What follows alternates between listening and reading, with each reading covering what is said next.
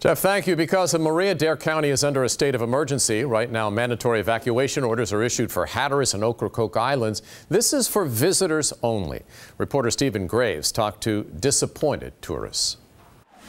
Here in Salvo, just north of Hatteras and Ocracoke Island, a steady flow of traffic as tourists are forced to leave. We're learning some might not like it, but officials say it's the best way to go. I'm thinking, why did it have to come to that this week?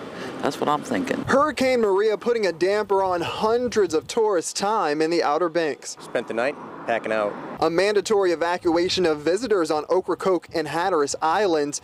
This as conditions are expected to pack a punch in the coming days.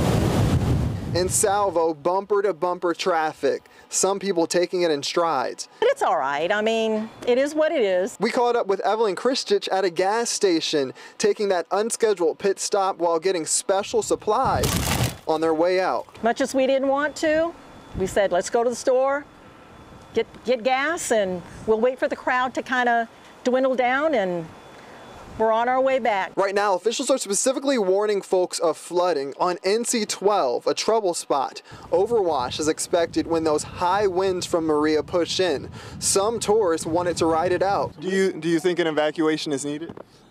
I personally didn't think so. And Steve Kinkerson's family from Maine is just trusting those who are giving the orders. We don't know how to prepare for a hurricane and all this stuff, so I'd do the same thing if I was them. Dare County officials have already closed down offices on Tuesday as those winds are expected to be the worst tomorrow night.